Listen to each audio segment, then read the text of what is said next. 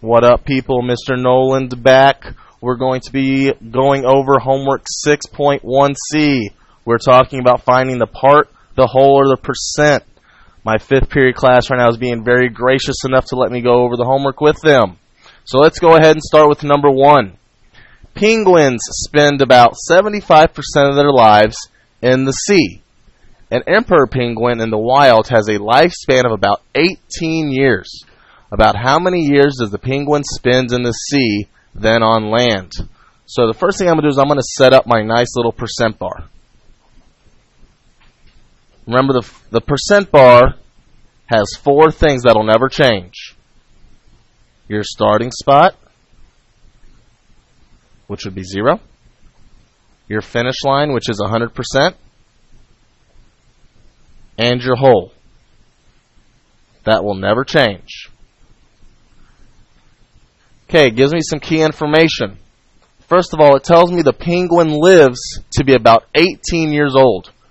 Which means, think about it, if you're 18 years old and you die, ooh, that's pretty young. Okay, but for a penguin, that's a very long life. So this 18 represents the whole. It's how many years a penguin lives. It gives me some other key information.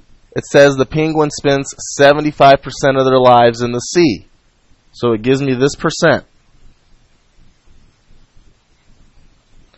So I want you to think about this. To go from 0 to 75%, that's how long the penguin lives in the sea. The other 25% is how many years the penguin lives on land. Okay. All right, so here's what we're going to do. We're going to have to solve for the part. We're solving for this piece right here. Now, if you notice, to go from 18 to 100, this is not a good scale factor. To go from 75 to 100, this is also not a good scale factor. But if you notice, these two numbers are diagonally across from one another. This means we can cross multiply. This will be the only time we are multiplying when we're talking about our percent bars. So we have to turn 75% into a decimal. So 75% as a decimal is 0.75. And let's multiply that by 18. 8 times 5 is 40. 8 times 7 is 56. Plus 4 is 60. Second row add a 0. 1 times 5 is 5. 1 times 7 is 7. Add straight down. But remember, I have to move my decimal back 2 places. So your part is 13.5. Some of y'all are like, yes, we're done. No, we're not, because we have to read the question. The question says about how many years does the penguin spend in the sea compared to the land? Well, we just figured out that the penguin lives in the sea for about 13.5 years. So we need to figure out how long it's on land for. So what you do is you take your 18 years, how long the penguin lives, and you subtract it for how many years it lives in sea.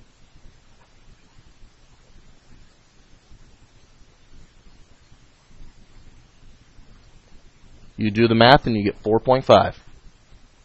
Again, some are like, yes, we're done. Once again, no, we're not. How many more years does the penguin live in the sea than on land? Well, here's the sea. Subtract it from the land. So 13.5 minus 4.5.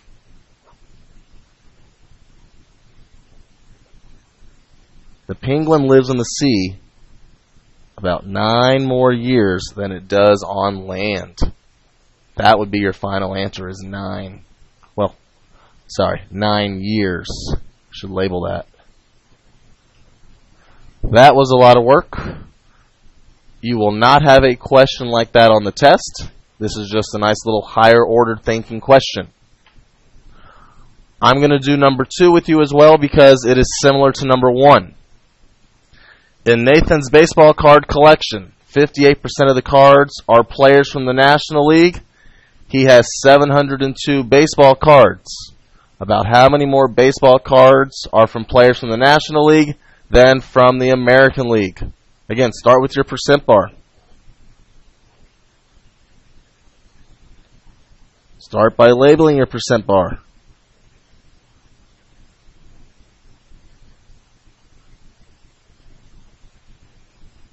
Okay. It tells me he has a total of 702 baseball cards. That's my whole. That's how many he has.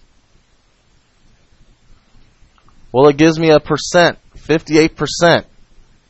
On my percent bar, that's about slightly more than halfway. Now, this 58% represents how many National League player cards he has. So this is my national.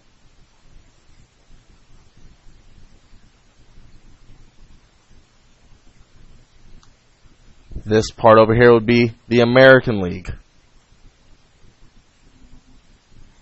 Well, this looks just like number 1.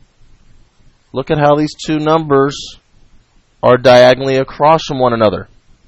So we need to cross multiply. So 702 times, what is 58% as a decimal? 0.58. So let's multiply. 8 times 2 is 16. 8 times 0 is 0, plus 1 is 1. 8 times 7 is 56. Second row add is 0. 5 times 2 is 10. 5 times 0 is 0, plus 1 is 1. 5 times 7 is 35. Add straight down.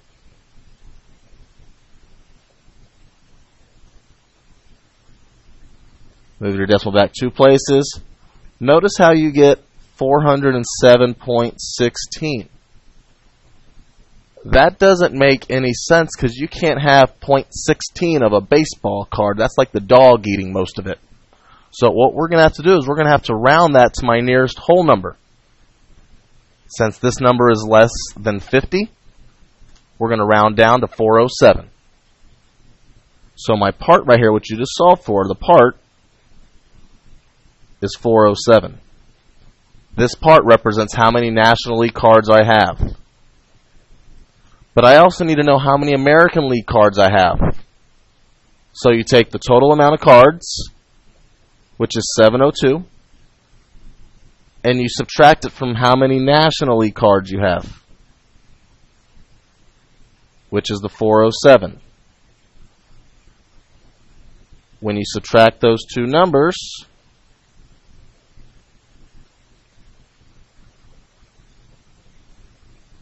you get 295 American League cards. Okay. So I'm going to write this one more time. Here's my national. Here's my American.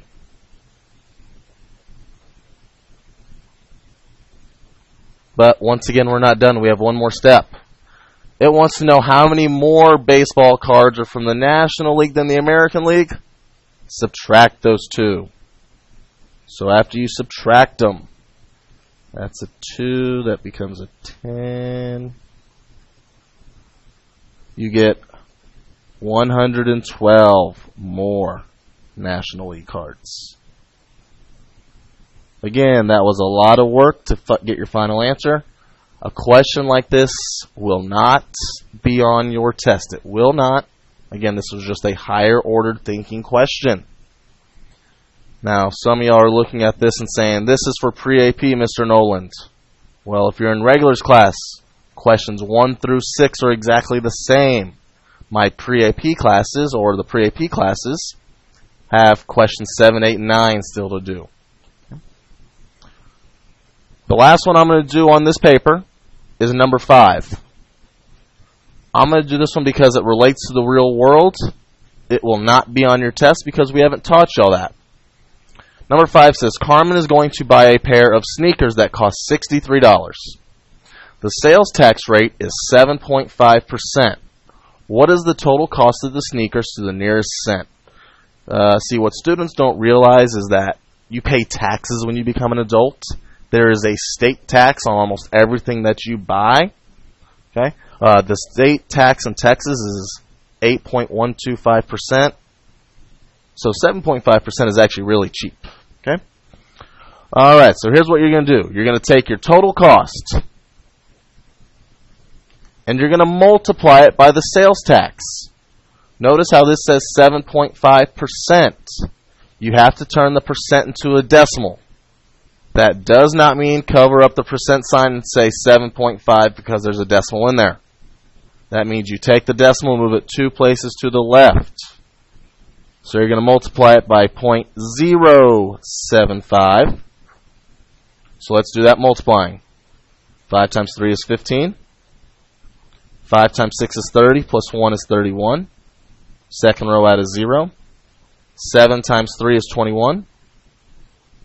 7 times 6 is 42, plus 2 is 44. Add straight down. Move your decimal back 2 places. Nope. Not 2 places.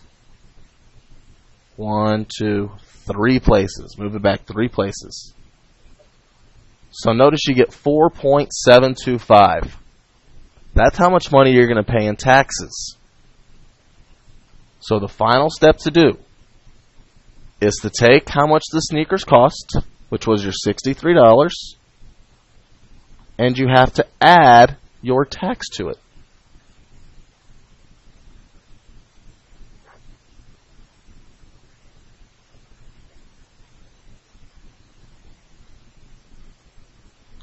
Notice we get $67 and 725 thousandths. I've never seen a cash register with 0.725 as their money. So what we're going to have to do is we're going to have to round to the nearest cent, like it tells us right here in the instructions. This 5 is going to round the 2 up to a 3. So your final answer should be $67.73.